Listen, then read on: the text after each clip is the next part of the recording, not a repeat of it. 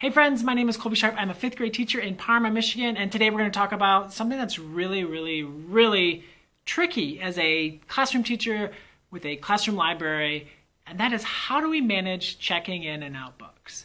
You ready? Let's go.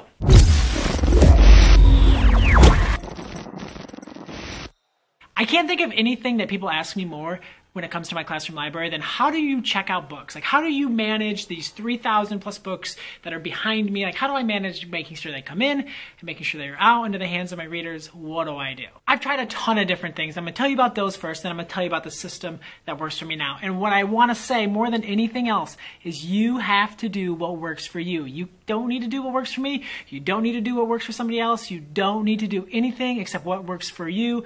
And more importantly, what works best for your students? Like what can you and your students agree that works best to make sure that kids are reading books and that books are getting back to kids? The very first system that I tried, I believe came from Nancy Atwell in the Reading Zone, and it was, I had like one of those index card holders, and in it I had an index card with each kid's name, and I would write like in alphabetical order, and they would write down the book that they would check out, and when they returned it, we would cross that off, check out, write it, cross it off, and we tried that system. The second system that we tried was very similar. I had a bulletin board with all of the kids' names on an index card, and they would check it out, and we weren't flipping through, but then like some kids are tall and some kids are short. But we tried that system. That was system number 2. Classroom library checkout system number 3, basically the same thing, but in a notebook.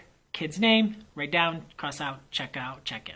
System number 4 was the last year I taught in Battle Creek, Michigan. The classroom library was getting big, and my principal was trying to think of a way to make sure that the books that the school was buying and helping me provide for my students were getting back. So what we did was we bought one of those scanners, like librarian scanners, and the library aide at that school put every single book in my classroom into the system.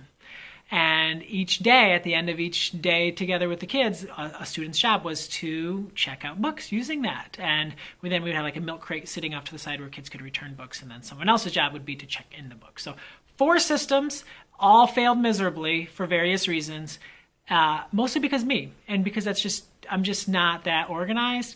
It stresses me out. I don't like to use the time. I'd rather spend my time talking with kids about books and making sure they have the books that they want, not trying to get the books back that they're not reading anymore.